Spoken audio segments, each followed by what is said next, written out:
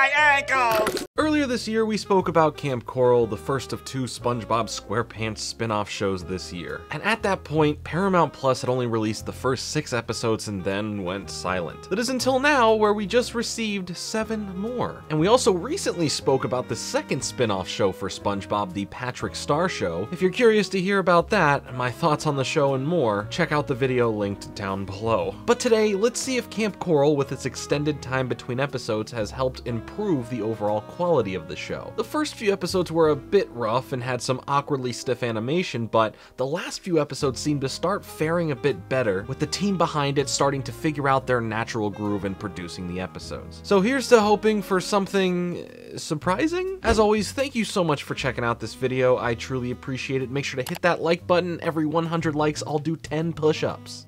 Maybe. Alright, I don't know how to approach this video. At this point, this is my 3rd time rewriting it within the past 24 hours. I didn't think taking the approach of briefly recapping and going over every half-episode segment the show had, as it became very monotonous and just drawn out, and I want to just jump straight into my thoughts and opinions on the show as a whole. So let's approach this differently. And now I always want to go into this kind of stuff with an open mind. Obviously, I have my previous thoughts on the first 6 episodes, but if we are going to get spin-off SpongeBob content regardless, I, at least for the sake of the writers, animators, and the crew working on trying to make something special, I feel I owe it to that to let the preconceived notions drift away. If you don't want to watch the show, or in general don't enjoy the show, that's fine. This is just a portal into what the show brings to the table through my thoughts on what was presented. Your opinions are valid no matter how you feel, and no one can take that away from you. After watching all the new Kamp Koral content, I can honestly say that the experience was okay. The time in between releases of episodes definitely helped benefit the overall quality of the animation, maybe minus a few bits of noticeable stiffness here and there, but in general, the animators seemed more familiar and more comfortable with translating the SpongeBob mannerisms to the 3D animated world. When it comes to the spin-offs, Kamp Koral exists as the one to create the biggest divide in how it looks and how the tone of each episode is presented. But what is nice about it is the fact that they are trying to play around with not only the limits of 3D animation, but are not afraid to cut away to a puppet music battle between anchovies, like it was Harry Potter Puppet Pals, or even some live action moments or the above the sea moments. The further you watch into the series, the more you see how impressive the animation quality gets. By episode 13, I had been completely enthralled with how great and detailed the vibrant world looked. Something that did take time to get used to and eventually feel more accepting of such a big departure of SpongeBob's roots. Okay, some animation still looks a bit weird with the clipping aspects, but honestly, after investing the time into Kamp Koral, I am fine with the show's 3D look. I know, very controversial. Please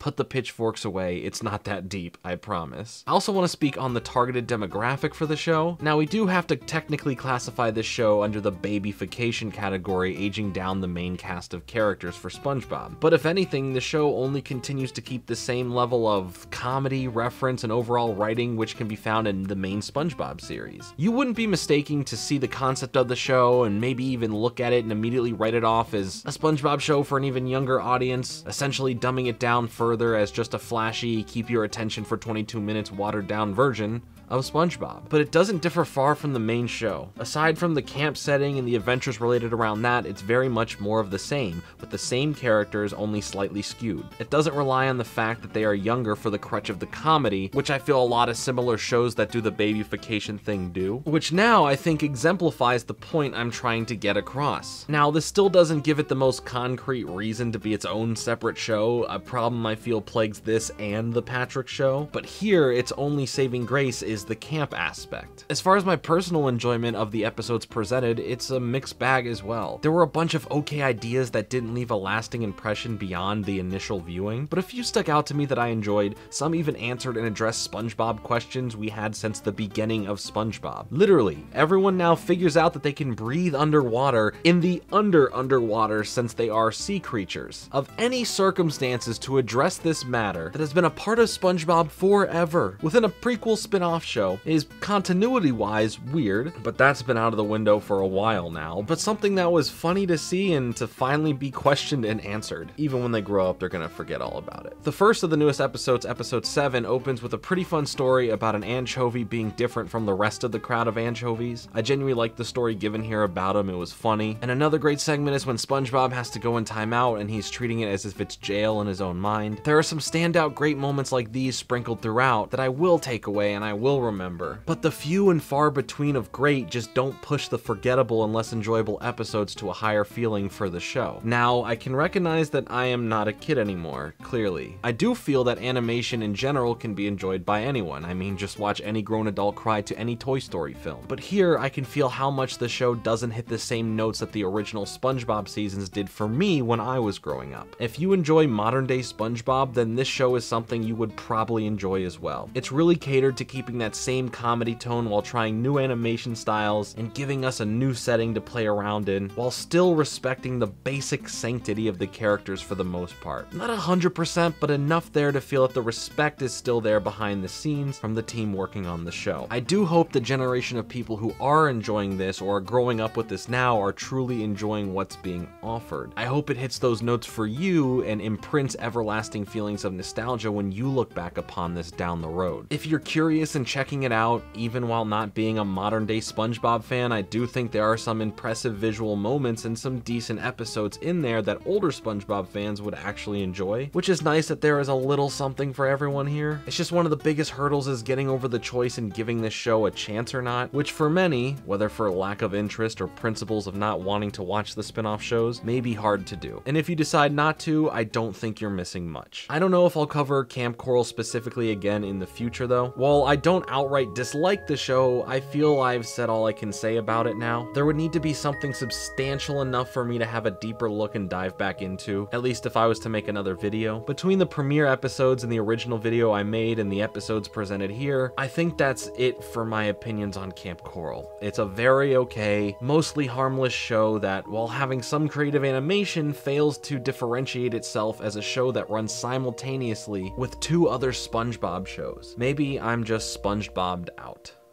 I don't know. Regardless, I am glad I took a look to see what the show had to offer after all these months of waiting for more episodes, but the conclusion I landed on stayed the same as last time. So that's where Kamp Koral is currently at. You heard my thoughts, now I would love to hear yours down below in the comments. Are you enjoying Kamp Koral? Are you not? Are you SpongeBobbed out like I am right now? Please feel free to share. I appreciate you checking out this video. It does mean a lot to me that you choose to spend a few moments of your day here with me. So please hit that like button if you want to see more videos like this, and it truly does help out the video. I will for sure cover more SpongeBob topics again in the future at some point, so I hope to see you back here for more of them. Subscribe to be part of my journey through movies and television and how these films and shows affected my life from the past and present. I'll be back soon with another video, but until then, later.